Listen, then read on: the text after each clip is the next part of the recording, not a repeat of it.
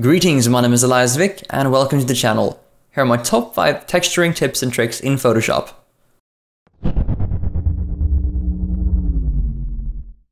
This is probably going to be the most helpful tip of them all. If you're going to create a photorealistic texture that will use other maps along with your diffuse map, you need to eliminate most if not all existing shadows in your image, as shown here. You want to do this because you want your other map, such as your normal map and specular map, to handle all the light information. The way you do this is by pasting existing texture information in spots that you want to remove. You're able to do this by using the clone stamp tool or the healing brush that can be found in the toolbar.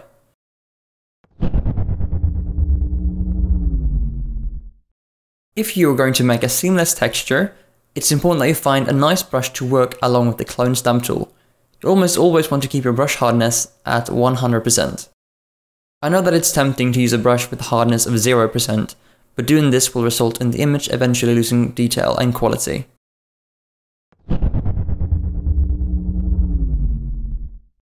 When you're creating a diffuse texture, it's most important that there are no visible color changes in the texture.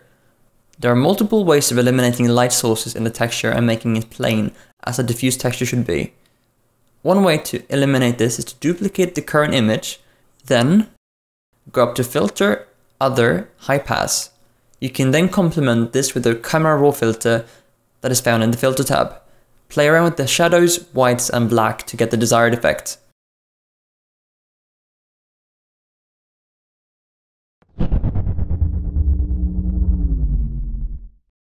People often forget that there are macro functions built into Photoshop.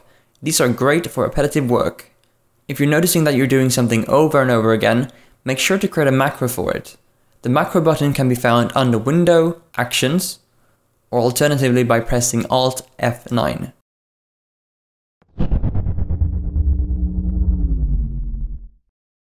The last thing is for those working on a game with a specific style.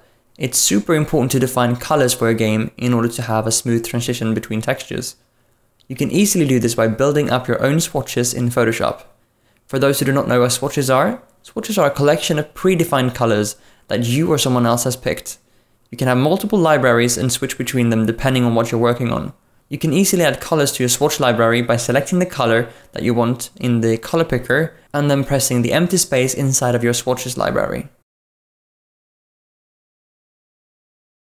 I hope that some of these tips and tricks were helpful. Have a great day and I'll see you real soon.